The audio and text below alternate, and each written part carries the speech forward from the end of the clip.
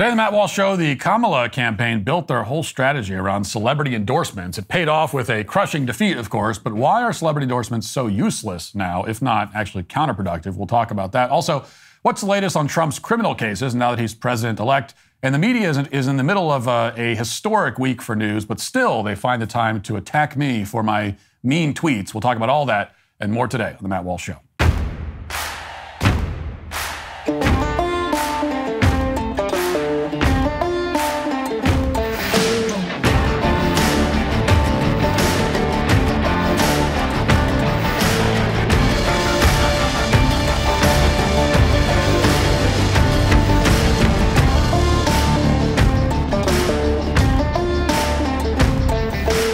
After a great week, why not spend the weekend watching the left squirm a little bit more? My film, Am I Racist?, the #1 documentary of the decade, is streaming exclusively on DailyWire Plus. Not a member yet? Head over to dailywire.com/subscribe and use code TRUMP for 47% off your new annual membership.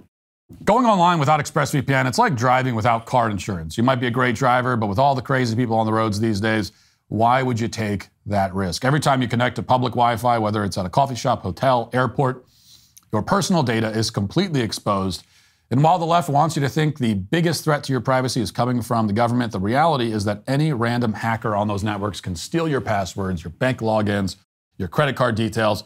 And here's the truly disturbing part. It doesn't even take much technical knowledge to do this. Some cheap hardware is all they need. We're talking about something so simple, a 12-year-old could do it. These hackers can make up to $1,000 per person selling your information on the dark web. That's why I use ExpressVPN. It creates a secure encrypted tunnel between your device and the internet, making it impossible for hackers to steal your data. We're talking about encryption so strong, it would take a supercomputer over 1 billion years to crack, and it couldn't be easier to use. You just open the app, click one button, and you're protected. ExpressVPN works on all your devices, phones, laptops, tablets, everything. I use it myself whenever I'm traveling for speaking events. There's a reason it's rated #1 by top tech reviewers like CNET and The Verge. So secure your online data today by visiting expressvpn.com/Walsh. That's expressvpn.com/Walsh. You can get extra 3 months free. expressvpn.com/Walsh. There was a mildly successful commercial back in 2016 where LeBron James was promoting Sprite. He keeps looking into the camera and saying, "I won't tell you to drink a Sprite." It's supposed to be engaging and funny because you see normally when celebrities appear in advertisements, they tell you to buy a product. But here you had LeBron James appearing in a Sprite commercial, refusing to endorse Sprite. So it really subverted everyone's expectations. Reverse psychology like this has become popular in advertising because the typical direct, straightforward celebrity endorsement doesn't have the same impact that it once did. This is also why the idea of reverse endorsements, so-called, has become a thing. This is when a company puts a celebrity on its board of directors to make them seem really invested in the company when it's basically a no-show job. Derek Jeter had a reverse endorsement deal with a company called Revolution Wear that makes some kind of high-tech underwear. I don't know how underwear could be high-tech, but it is. And it all fell apart and ended in lawsuits that when the company collapsed because the world of high-tech underwear is apparently extremely cutthroat. But the point is, this underwear company thought they'd get more value out of presenting Derek Jeter as a director of the company rather than just going with the normal direct celebrity endorsement. There are about 1 million other examples of this because the memo's gone out. In the entertainment world, traditional celebrity endorsements aren't as interesting as they used to be. So if you want a celebrity to have an impact, you have to get creative with it. And even then, most people probably still won't care. The only people who haven't gotten this memo are in politics.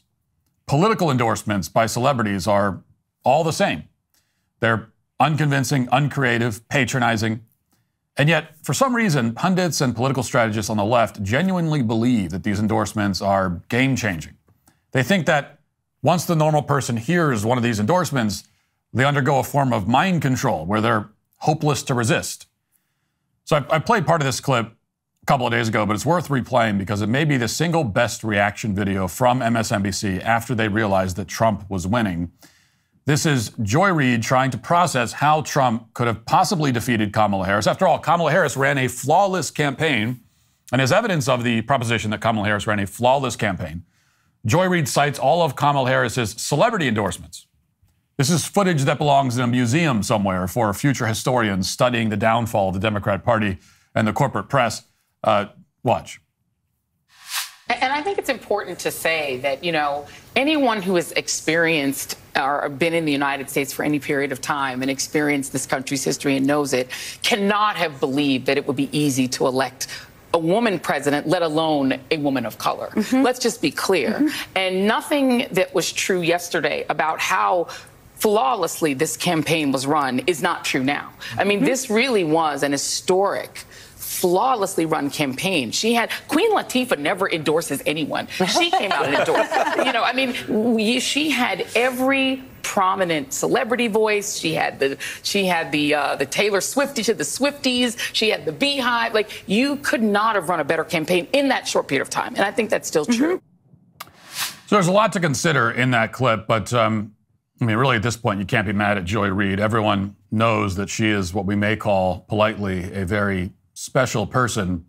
What's kind of remarkable is that everybody else on the panel, people who are extremely partisan, but not totally clinically insane, maybe not, just nod along when she makes this claim. She's suggesting that a political endorsement by Queen Latifah is so rare and enigmatic that if a candidate should ever obtain it, then that candidate must be blessed by the gods. That candidate is destined to win. I mean, maybe it makes sense at a certain level. She is royalty after all. But that was a moment that should have been a bridge too far, even for an MSNBC panel. For one thing, the premise isn't even true. We're talking about the same Queen Latifah who performed at Obama's inauguration after telling people to vote for hope and change. Then she did a skit with Kamala Harris just a few months ago at the NAACP Image Awards, telling everyone to register to vote because otherwise Trump will win. Yes, this is the Queen Latifah that supposedly never gets involved in politics. But on top of that, even if we pretend Queen Latifah never gets involved in politics, the idea that her endorsements will sway anyone or that it's a sign of a flawless campaign suggests that Democrats are suffering from a level of delusion that is truly unprecedented. That becomes even more apparent when you look at this vaunted Queen Latifah endorsement that they're talking about. She just sits in a chair and instead of talking about makeup, she reads off some talking points from Kamala Harris's campaign. Watch. Yeah, that looks good. Oh, yeah, that's how I want to look when I vote. Fly. Exactly. Because you know what? This is going to be amazing. How's that looking, Roz? Yeah, I like it. I think it looks good. You want the same color lip queen or gloss? All right. Whatever looks good when I vote. I want voting. I want the color of vote. I want the color of freedom. Hey, can you fly me in a little bit of agency? Yeah, thank you. And I might just need a touch up just over here. A little bit of mind your business and a touch of I'm a woman, let me control my own body. Just right there, yeah. Oh, I was thinking maybe 50,000. So you get the idea. There's Queen Latifah. I don't know. I'm with Joy Reid. I don't know how that didn't. How did that not totally? That should have been decisive. That should have been the end of the election right there. Once you get that video. How did that not get the Rust Belt voters to flood to the polls in favor of Kamala Harris? You know, one of the many amusing things about this video, or actually the only amusing thing about it, is the comment section and how it differs depending on the platform. So if you go on Instagram, a lot of the comments are pretty supportive. Plenty of people posting heart emojis and stuff like that, saying it's a powerful message and Queen Latifah is their hero and so on. One person wrote, "I'm going to always love you, Queen Latifah, never change." Then you go on X, and it's a completely different scenario. It's like stepping out of a country club and into the Vietnam War. The top comment is, "Did you go to the Diddy parties too?" The next one is, "How much were you paid?" And then there's another weak man for Kamala. It's brutal, if also hilarious and completely justified too. It's yet another reason the left wants to destroy X, by the way. People on X generally reflect kind of the mood of the country.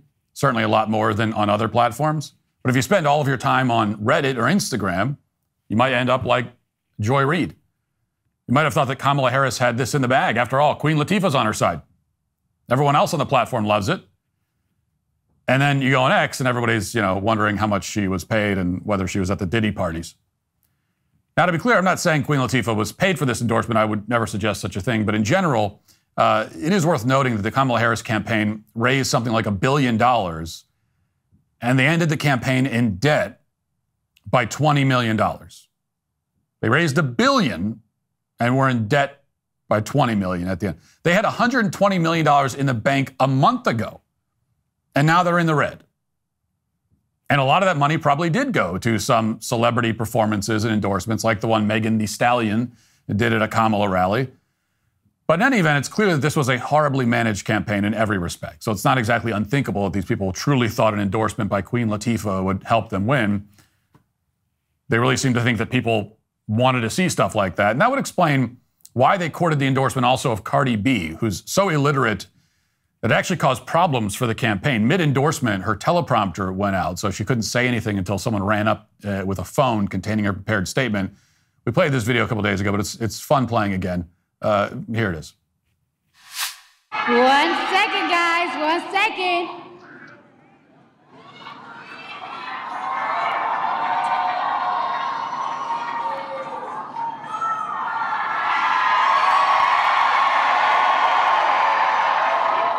Okay, so I don't take lightly the call. Sorry, guys, I'm a little nervous. Guys. I've been waiting for this moment this whole life, my whole life.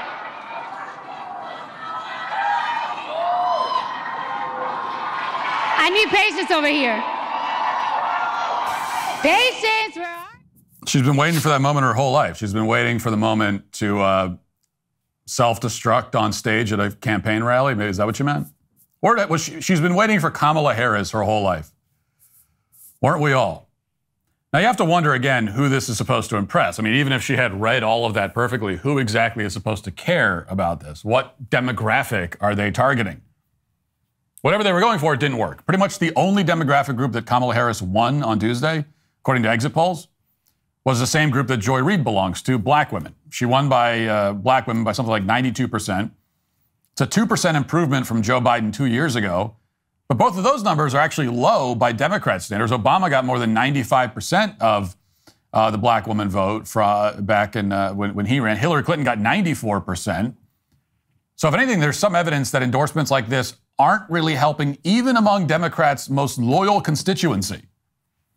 Now, The Guardian certainly seems to think that there's a good chance that these endorsements aren't helping anymore. They just ran a big article that explores the question of why all these celebrities, from Bruce Springsteen to George Clooney to Taylor Swift, Beyonce, why they may have actually been counterproductive. Quote, a poll from YouGov shortly after Taylor Swift's endorsement found that only 8% of voters would be somewhat or much more likely to vote for Harris, with a surprising 20% saying the endorsement actually made them less likely to vote for her.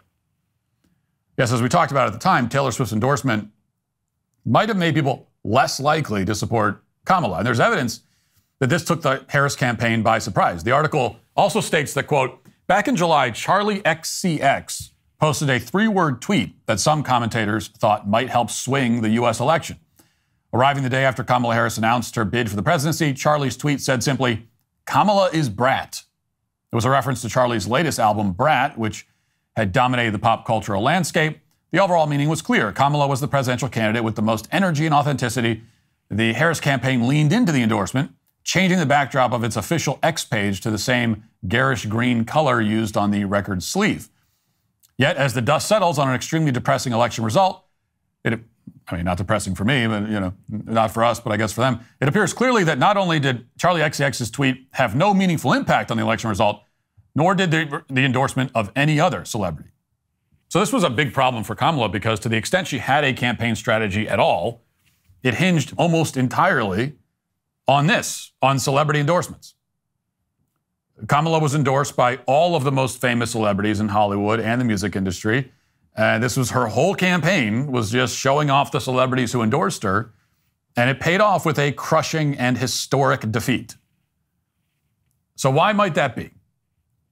Well, unlike the panel on MSNBC, I'll answer that question. For one thing, as I mentioned earlier, celebrity endorsements in general just aren't that effective anymore. But they're especially ineffective right now when inflation is high and people are struggling to afford, essentials like groceries. In an economic environment like that, Americans just aren't interested in sermons from obscenely wealthy entertainers. Not that they're all that interested even in a good economy.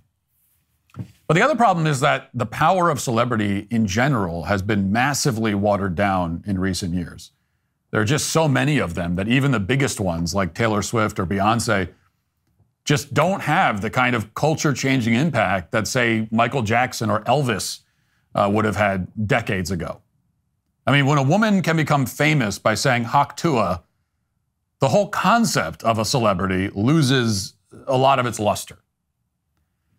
This has been obvious to almost everyone for some time, which is why a lot of celebrities have found new ways to endorse products like those reverse endorsement deals that I mentioned. But apparently it wasn't obvious to the Kamala Harris campaign. They believed in all seriousness that amassing a bunch of these vapid, cookie-cutter endorsements from famous people would win them the election. They thought Americans cared so little about substance that they'd vote for a candidate who can barely articulate a coherent thought, all because of the endorsements of some other morons who also can't articulate coherent thoughts. After what happened on Tuesday, there's just no one, except maybe MSNBC anchors, who seriously thinks that these celebrities have any sway over anyone anymore. Now let's get to our 5 headlines.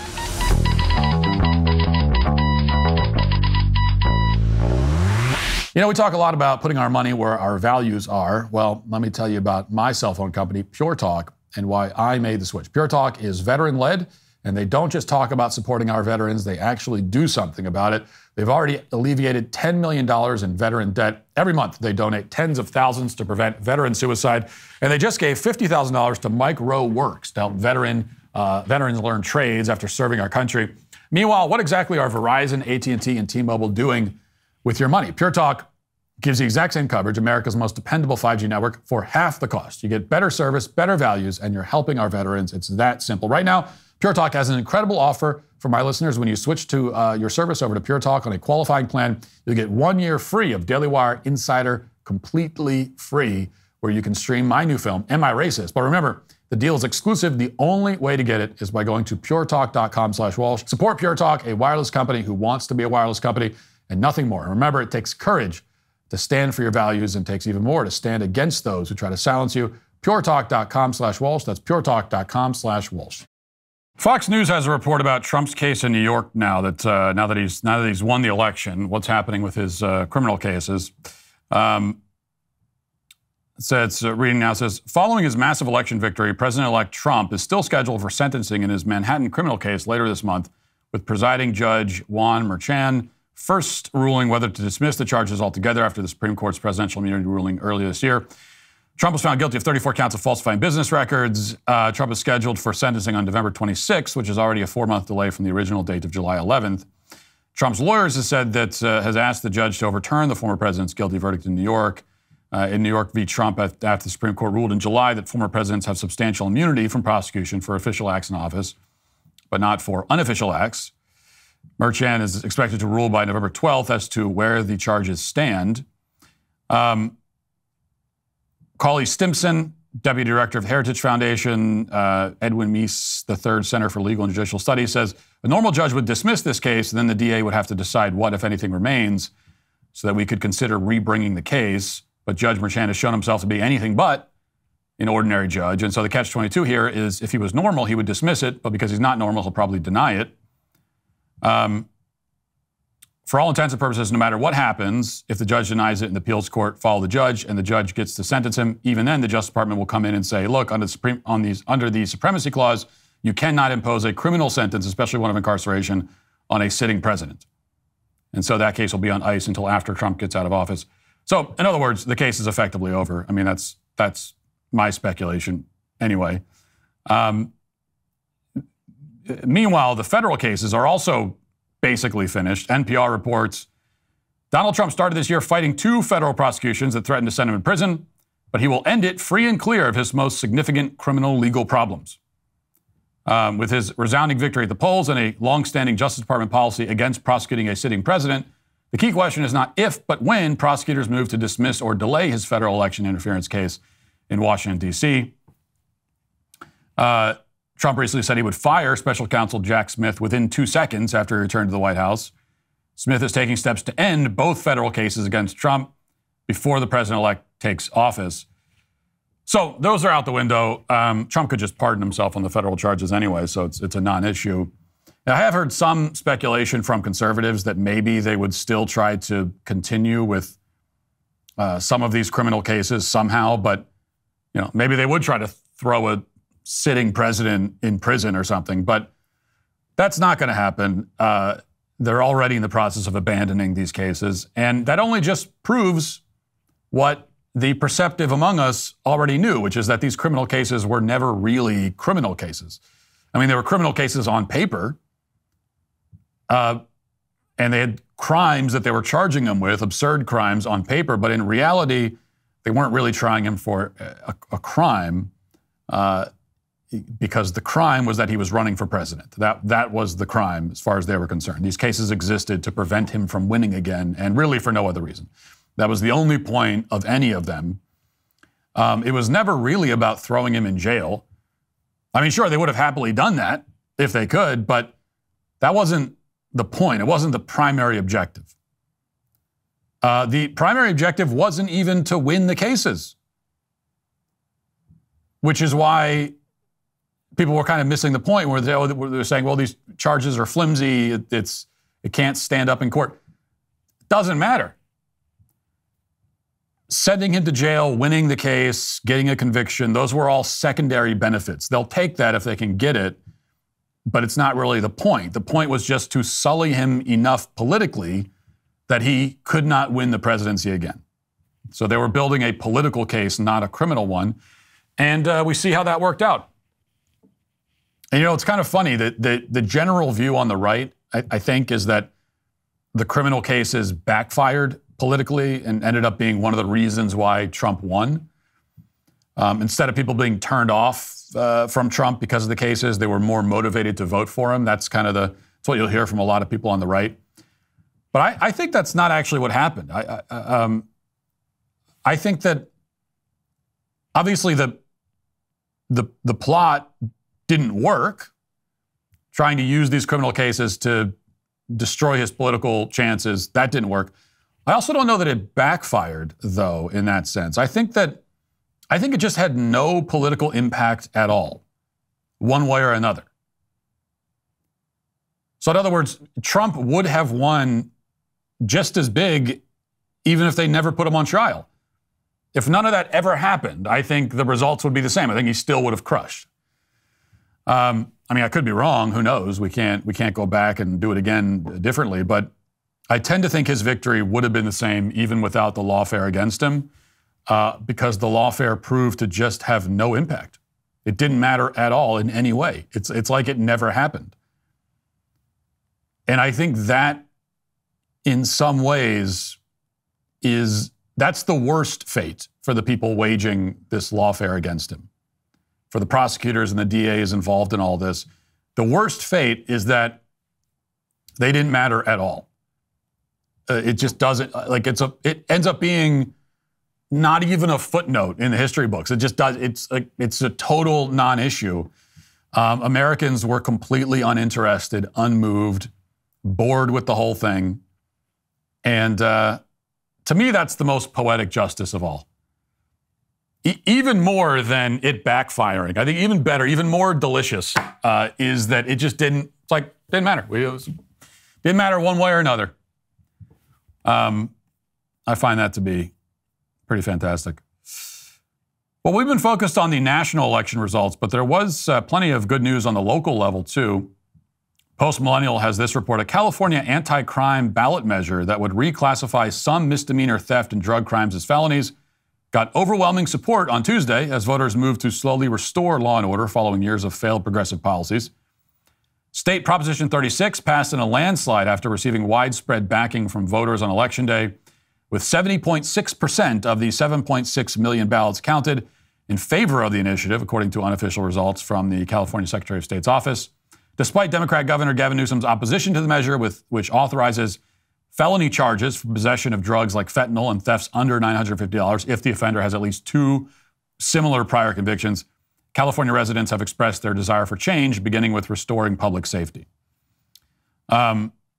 Meanwhile, in addition to this passing, Los Angeles County voters ousted Soros-backed progressive district attorney George Gascon on Election Day, and so he's also out. So I certainly don't think that California will now become some sort of haven for law and order. It still has a lot of problems, but this is very significant. Voters, even in California, overwhelmingly said that they want to retreat from the progressive, soft-on-crime approach. They want more law and more order. They want to punish crime again.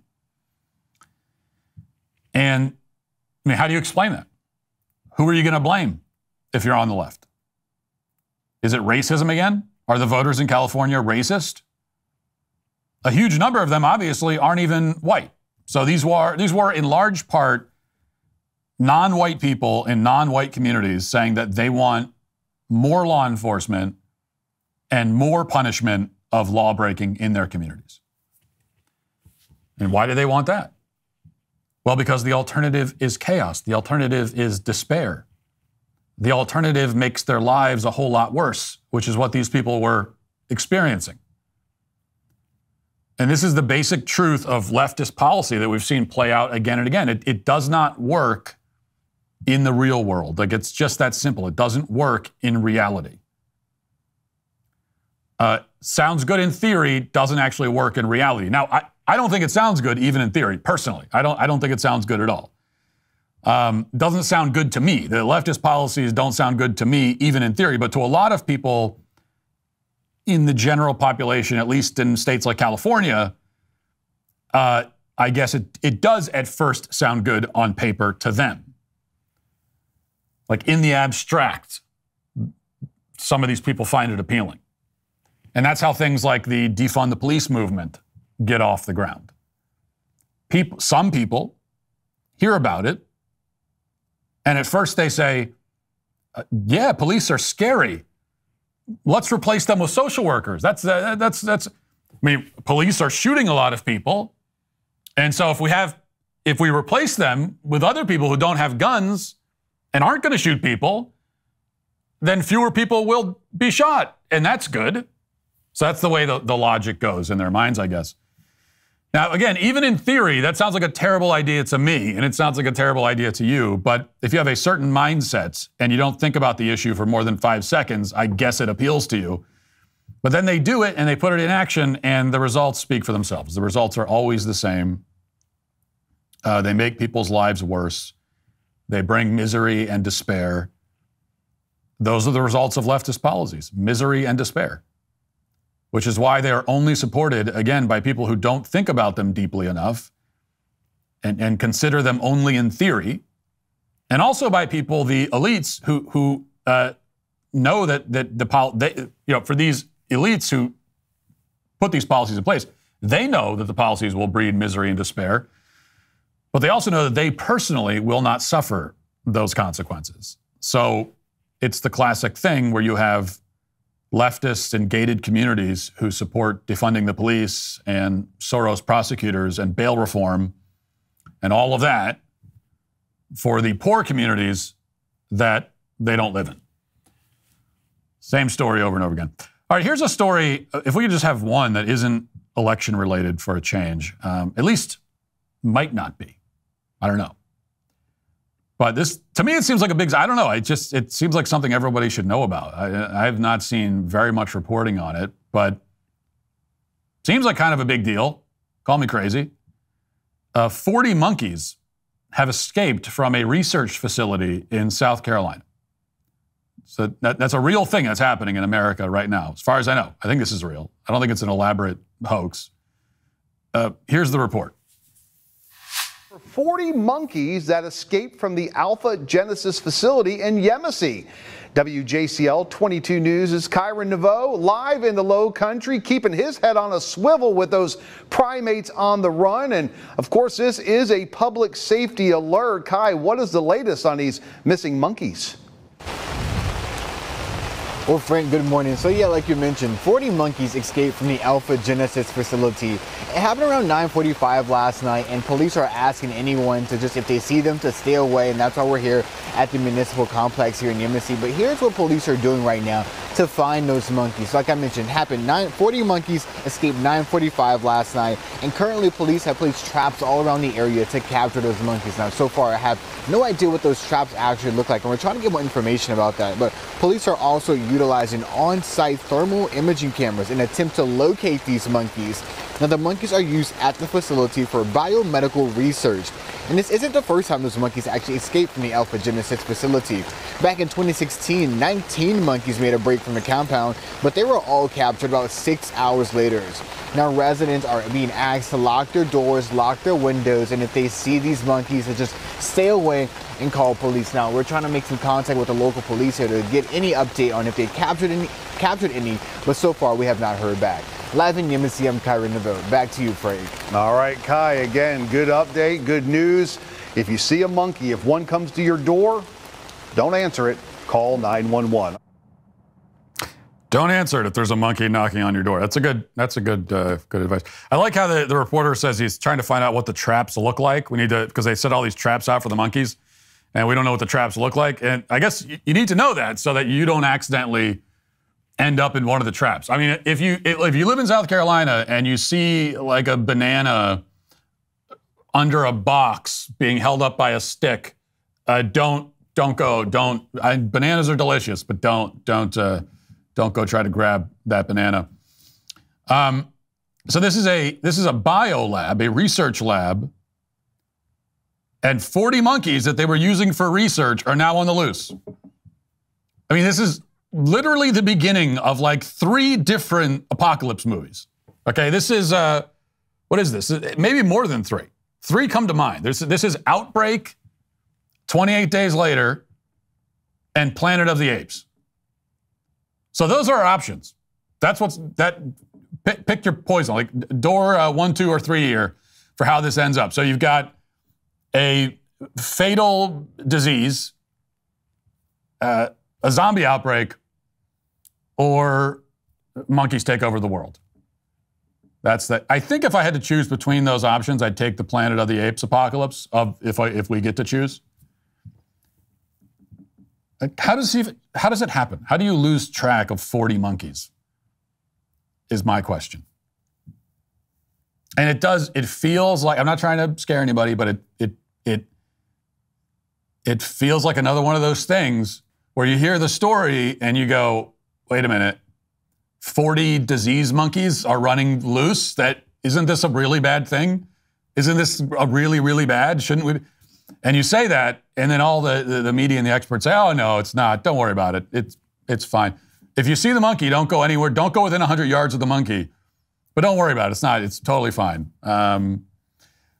So it feels like one of those things where they tell us that it's fine, nothing to worry about. And it turns out that, oh, no, it's like, nothing to worry about except the end of the world was the only thing. So I don't know. And look, this is not a conspiracy theory. I'm not saying anything. I'm not accusing anyone of anything. It's weird timing.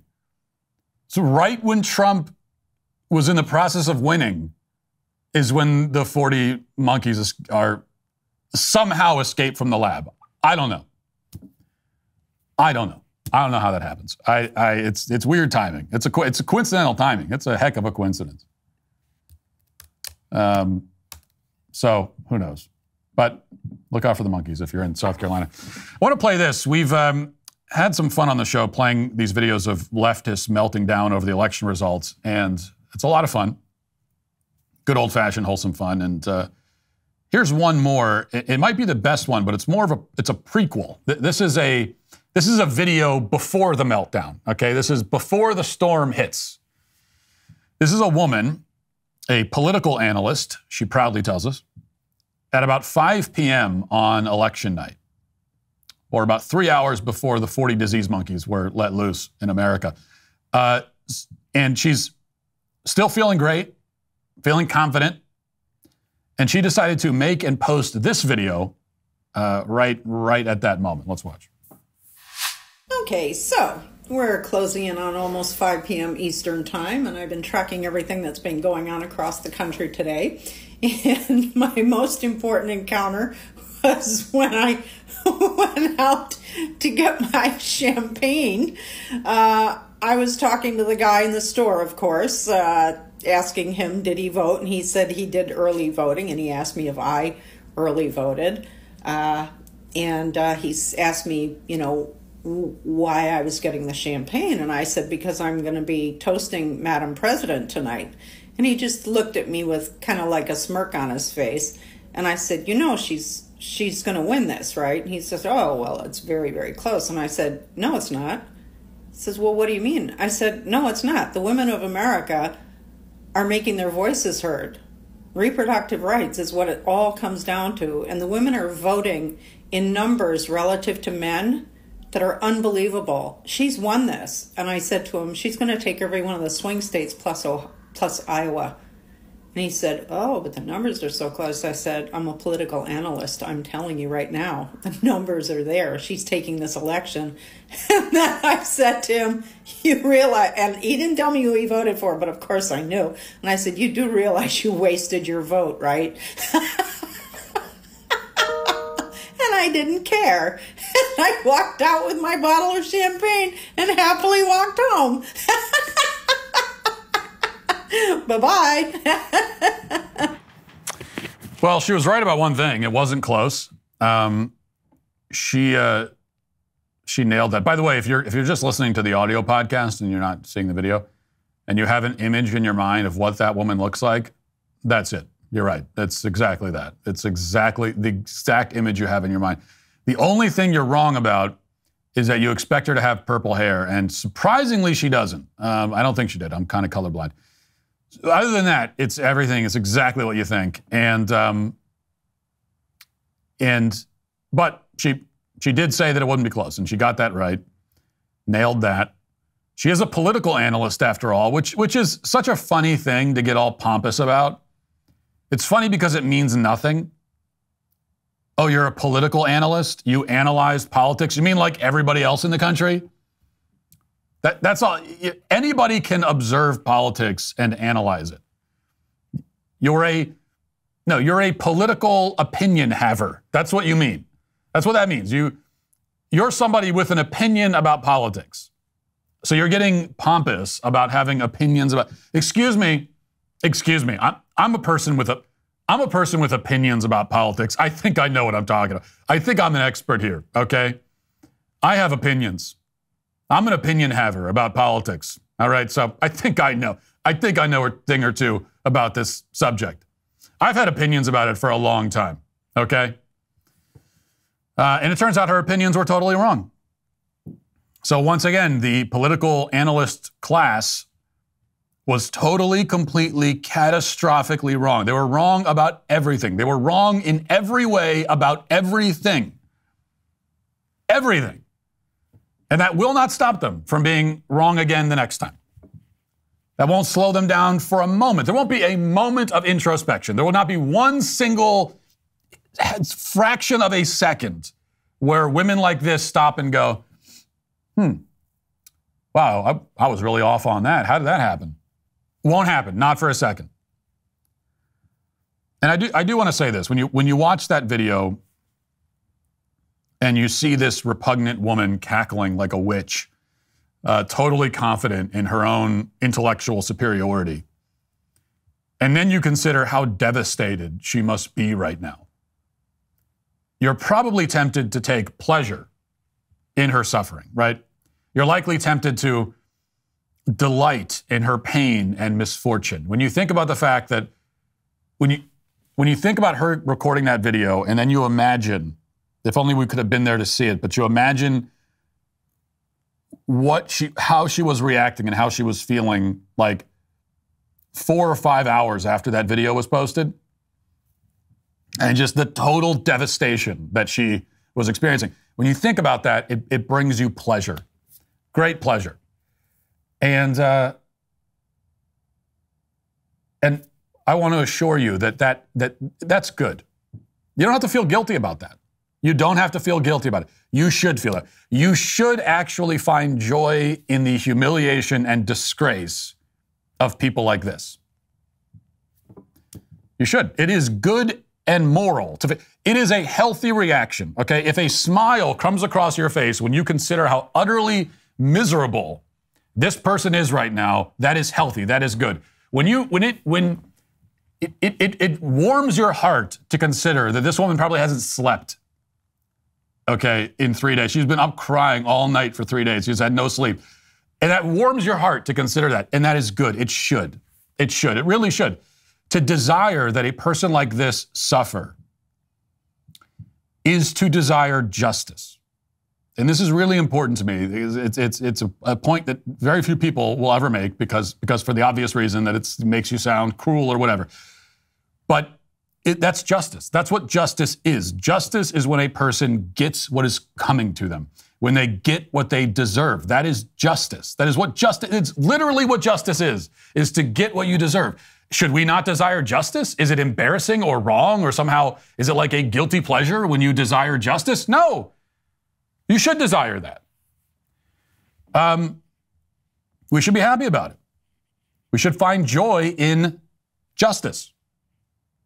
And somewhere along the line, we got it into our heads, especially we Christians got it into our heads specifically, that it's somehow unchristian to actively wish for suffering to befall evildoers. Like it's an unchristian thing.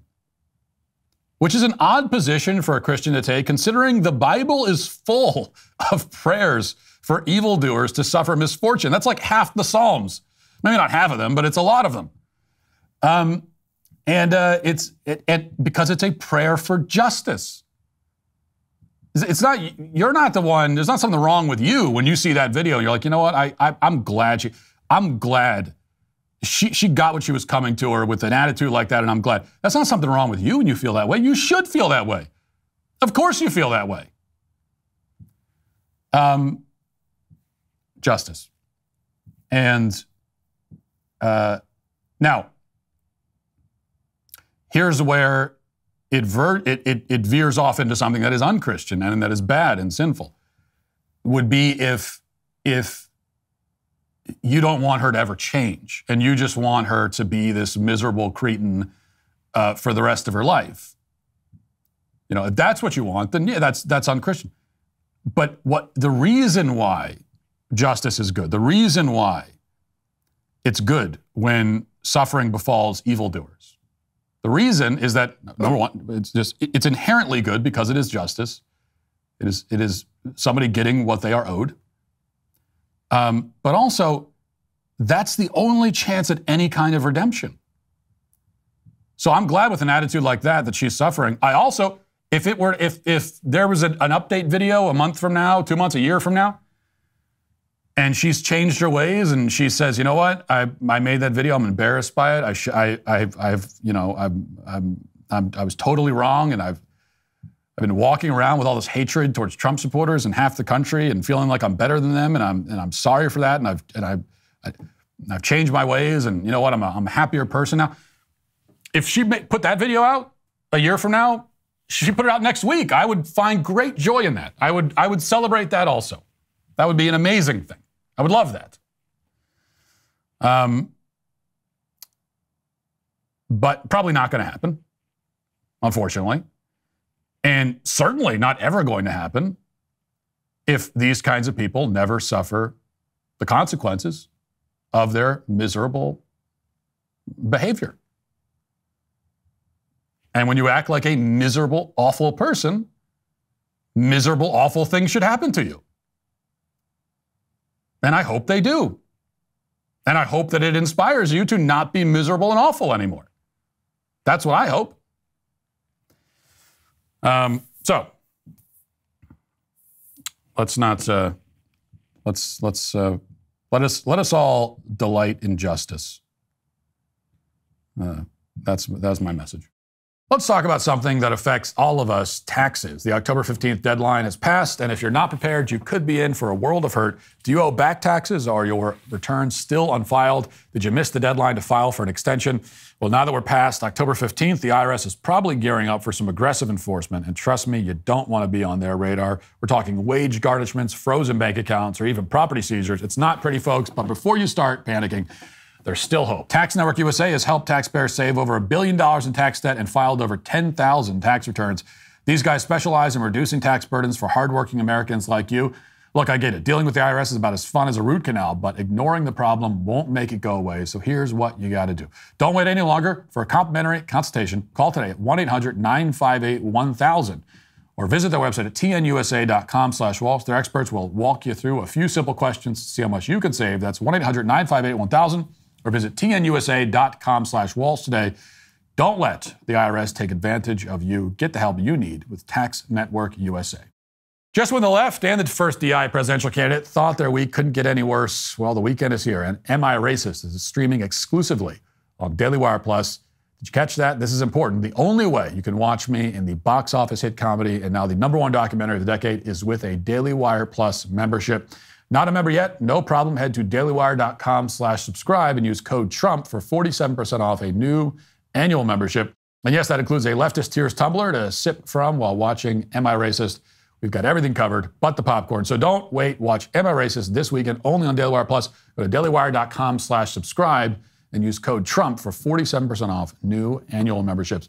Now let's get to our daily cancellation.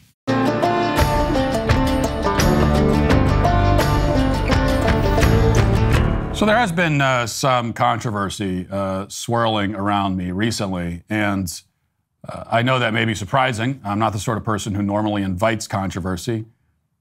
I don't like controversy. I tend to shy away from it. As you know, I'm the kind of guy who prefers to get along with people. Matt Kumbaya Walsh is what they've always called me. Friendly, wholesome figure. The new Mr. Rogers. That's the other thing they've always called me. So the outrage directed at me over the past few days has shocked me, just as much as I'm sure it shocks you.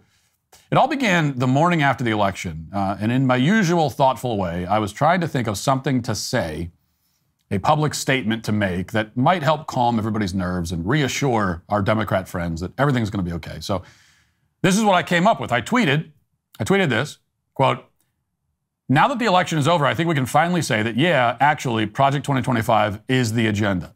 LOL." Now, for some reason, this post seems to have upset a lot of people. And I have no idea why, because I said LOL after all. And I didn't mean it like a nasty LOL. This wasn't an evil, wicked witch type laugh. It was like a warm, hearty chuckle. I would have actually written WHC for warm, hearty chuckle, but I wasn't sure if anyone would be familiar with that acronym, so I went with LOL. But even LOL was not enough to prevent the outrage mob from assembling, and assemble they did. Now, there's probably no point in reading any of the thousands of belligerent and infuriated comments from leftists. You can probably imagine. But just to give you a brief glimpse, here are a few. One woman says, "I hope you get excommunicated and mauled by a bear." Another says, "Castration for all of them." It was actually a recurring theme. Another comment says, "You're a retard and I hope you're castrated." Now, we know that leftists are big fans of castration. In fact, they're such big fans of it that I'm not sure if these comments are meant to be negative or not. Are they threatening me with castration or kindly inviting me to be castrated? To them, castration is a beautiful, sacred ritual, so that's a bit confusing. These other comments are not so confusing, though. Another leftist replies, "I don't care if it gets me banned. I hope Matt Walsh and all the Project 2025 Nazis die." This is another theme that emerged. Here's another comment. It says, "That's fine. We'll just burn the continental U.S. and try to kill you again." I have to say, burning the whole continental U.S. seems like quite a chore. Also not necessary, because we're going to set everything on fire with global warming anyway. Part of Project 2025. So don't waste your effort. And then there was also this comment. "I hope to one day see you either hung, shot, or so brutally assaulted you can't enjoy life anymore. And I kind of hope I'm the one who gets to make any of those three happen. Burn in hell, fascist dog." So there were quite a few responses just like that, directly threatening to kill me. And I did reply to the guy who sent that last tweet. His account ended up getting permanently banned, sadly. So I'm not sure if he saw my reply. I'll just reiterate it here just in case. If you're listening, I just want you to know that you can hope for my demise, but I think what will happen most likely instead is that I will continue to live a prosperous life where I am both happier and more successful than you, while you wallow in your misery until you die alone and few will ever know that you existed or care that you're gone. That's what's likely to happen. That's the most likely scenario, is that I get to keep living my amazing life while you are stuck in your awful and miserable one. But we'll see what happens. Who knows? The tweet also caused a stir over on TikTok, and the TikTokers are not happy, I'm sorry to report. And so here's just one example. You know Matt Walsh. You know Project 2025 evangelical extremist wacko Matt Walsh. You know Matt Walsh. The one who's been giving frequent arguments that women should no longer have the right to vote, or young people, that just the man in the household should have the right to vote. That Matt Walsh, the Matt Walsh that was all about Project 2025, why it's so important, why it's such a good thing, why it's so important. Well, anyway, he just posted on X. And here's what he said. Now that the election is over, I think we can finally say that, yeah, actually, Project 2025 is the agenda. LOL. We were trying to tell you all. Trump was lying. Yes, that's right. I am an evangelical who thinks only men should vote. I frequently made the argument that only men should vote. According to this person, you heard it from her first. It's breaking news to everyone, including me. And there are many videos on TikTok just like that one, but my one-sentence tweet was not just a source of outrage on Twitter and TikTok. The mainstream media also joined in the fun. In fact, multiple major outlets wrote entire news articles about the tweet. Here are a few headlines. Rolling Stone says, Republicans celebrate by admitting they can't wait for Project 2025. Axios has this headline, Trump's MAGA allies gloat, Project 2025 is the agenda. Daily Mail, MAGA stars gloat that they can finally admit Project 2025 is the agenda as Bannon names first targets.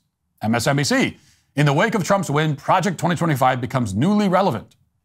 Newsweek, MAGA says Project 2025 is the agenda. Et cetera and so forth. You get the idea. So in summary, there's been a whole lot of confusion and anger and hysteria that seems to have been caused by my tweet about Project 2025.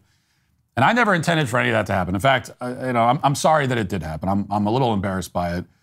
So let me clarify a few things.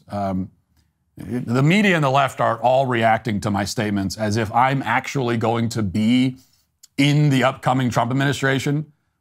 They're treating me like an actual official in the next White House, because it would be a really strange thing if I'm just some podcaster talking and they make whole headlines about it. That's really weird. And so it's almost as if they're treating me like I'm some sort of government official. And they're right. I can announce today that I will be in the Trump cabinet. And I know the news media is watching this right now. Feel free to report this news. I'm going to be in Trump's cabinet. I have been offered the position of Secretary of State, as well as Secretary of Defense, and HHS Secretary, and Secretary of Agriculture, of course, and of course the position of Attorney General. Trump said he called me up and said I could have any of those positions I like. And I said, you know what, sir, I'll take them all. I want all of them.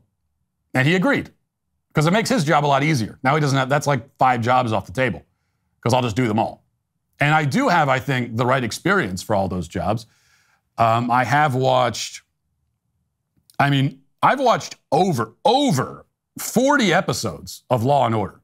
More than 40, which is like a couple of whole seasons worth, which qualifies me to be Attorney General. As for Secretary of Agriculture, I did grow a tomato plant last spring. And as for the others, I'm sure there are probably YouTube tutorials that will help me learn the basics. How hard can it really be? These are government jobs after all. Because there's no way I could screw it up worse than the people who currently hold all those jobs. So that makes me feel good too. Will we really be enacting Project 2025? Yes, I've already made that clear. In fact, I've been honest about this the whole time. I never lied. I've been telling you about Project 2025 for months now. I even made, and if you've been watching the show for a while, you know this, I made a whole website about it. And if you didn't hear, the website is project2025.com. I designed it myself. I slaved away for days upon days designing a state-of-the-art website just to let everyone know about Project 2025 and what it will entail. And you can go to project2025.com right now to learn more. If you're in the media listening to me and dutifully reporting on whatever I happen to be rambling about right now, make sure to include the website in your reporting. This is a quote from me, a Trump official. Also, to anyone else in the audience, if you see anyone on social media panicking over Project 2025, make sure to leave the link in the comments to project2025.com. It's all there. I'm the one who made the website about Project 2025. So you know what? I take back my apology. Don't call me a liar or accuse me of trying to bury the truth. How dare you? I did more to raise awareness about Project 2025 than any of the people attacking me right now. I was 100% honest the whole time. I couldn't be more transparent. And you can see it for yourself again at project2025.com. Make sure to click all the links. It's all in there. It's all real. It is happening. I tried to tell you. And now you're all going to be rounded up, bound in chains, and thrown into the sea. That's the very first item on the Project 2025 agenda. It says it right there. Agenda item number 1, Trump's enemies shall be rounded up and cast into the depths of the sea. You'd know that if you did your research and went to project2025.com. If you didn't listen, if you didn't read the literature that I provided for you, and now you're complaining, that's your fault. And for that, you are today canceled. That'll do it for the show today and this week. What a glorious week it was. Have a great weekend. Talk to you next week. Godspeed.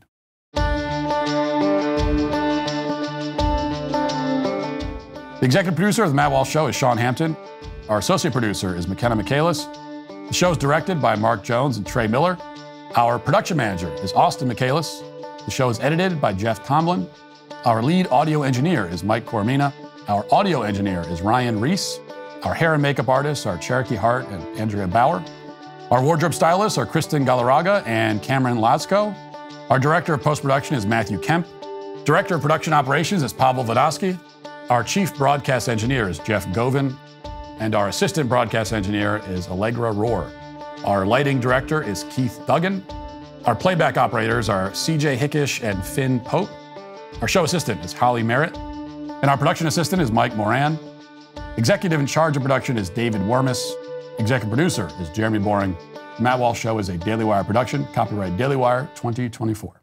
Hi, this is Andrew Klavan. If you like American flags and automatic weapons and shaking your fist at homosexuals while fighter jets fly over in formation, come to the Andrew Klavan Show. We don't have any of that. But we will be making fun of idiots and praising God and laughing our way through the fall of the Republic. It's like an insane asylum for happy people. That's the Andrew Klavan Show right here on Daily Wire Plus.